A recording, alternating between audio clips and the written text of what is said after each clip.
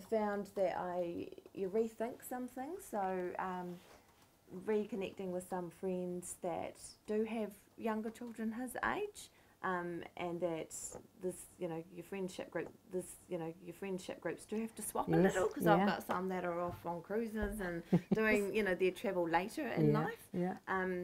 And so I'm looking for those ones and have reconnected with those that have got kids, and then it's all good that you turn up with baby and that's all fine. So that sort of help, but you've got to, in my view, I kind of had to create some of that. You can't just sit back and be passive.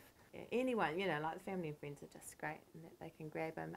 As I said, he's got a really supportive granddad and grandma, and they'll pick him up and have him for the weekend, and I have a weekend to myself. So, all those things you do, probably looking after yourself if you're a parent as much as you can, and remind yourself when you're the grandparent that you still need all that same stuff. You still get time out. You don't have to be everything. You've got to go recharge your batteries. True, probably more so.